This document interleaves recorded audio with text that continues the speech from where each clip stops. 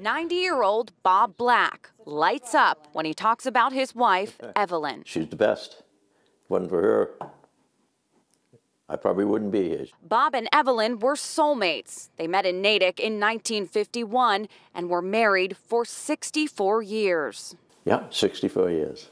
Yeah. I miss her like crazy. Evelyn passed away in October. She was 86.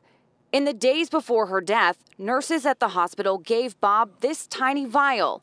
Inside, a copy of Evelyn's heartbeat. He keeps it next to his bed. I say good night every night to it. Using recycled supplies found right inside of a hospital, ICU nurses here at Metro West Medical Center make and distribute these heartbeats in a bottle to families of terminally ill patients. It's a small token that provides lasting comfort. We ask for their hands and we put the heartbeat in their hand and we say, we want you to have this forever. That was wonderful. Nurses here started this about 8 years ago for patients whose lives they cannot save. To give them something that of their loved one that when they were alive just kind of makes us feel better, and it certainly hopefully makes the family feel better as well. For the family of Evelyn Black, it means they can keep a part of her close to them.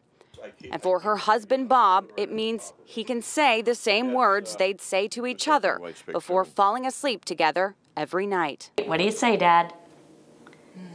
Go ahead. Good night. Sleep tight. Don't let the bed bugs bite. Oh, I love In Natick, Katie Thompson, WCVB News Center 5.